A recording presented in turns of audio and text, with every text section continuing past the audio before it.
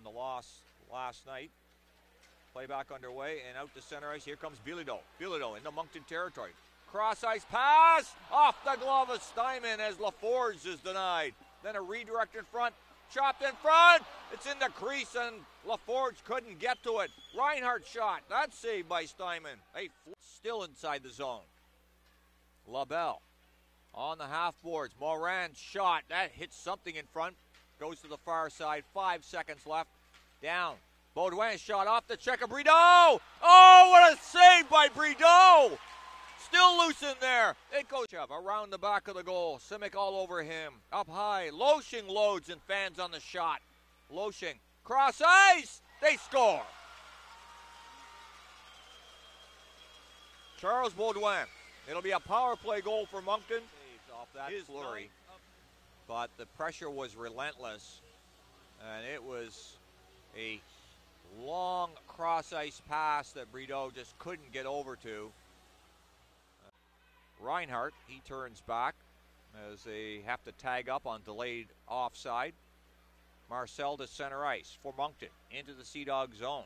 Goes to the front of the net. Backdoor play. They score.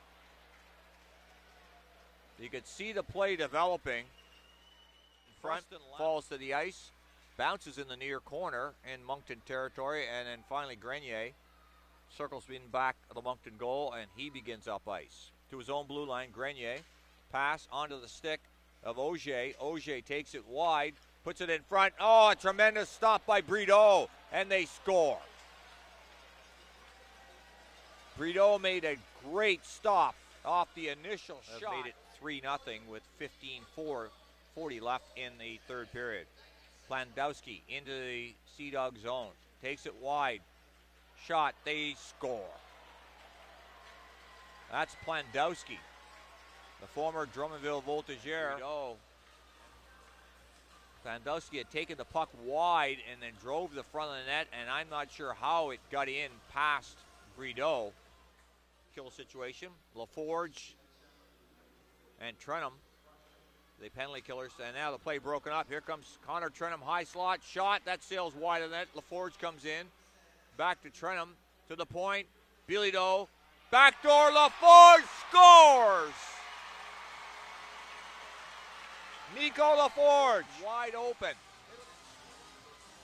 Trenum started the play with the forced turnover, and then Bilodeau cross ice to LaForge, and there was not a chance Steinman could get over to that.